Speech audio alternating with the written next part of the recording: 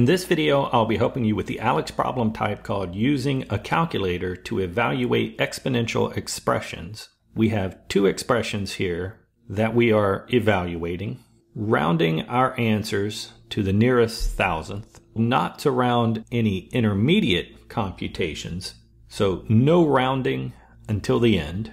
The calculator that I used is Desmos, and I wanted to be careful to make sure that the 7/8 here for the first question has the entire fraction being raised to the 1/8. So to do so, I used parentheses around the 7/8, just as in the question. And then to get the exponent, I used the caret symbol. So in Desmos, I opened a parentheses, entered 7 divided by 8, closed the parentheses, used the caret symbol to get an exponent, and then 1.8. And since we are rounding here to the nearest thousandths, that would be 3 decimal places after the 0.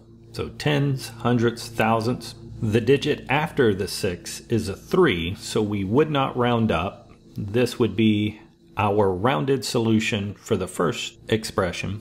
For the second expression, I again used Desmos, and to make sure that I was putting it all in with no rounding until the end, I entered the 0.14, the caret, and since the negative and subtraction might not be obvious, I did use parentheses around that negative exponent to make sure the entirety is in the exponent position. So open parentheses, negative 0.15, and then closing the parentheses gives us our calculation. And again, we're rounding to the thousandths place with a 3 again behind the 7 means that we do not round up. 1.147 is the calculation rounded to the thousandths place.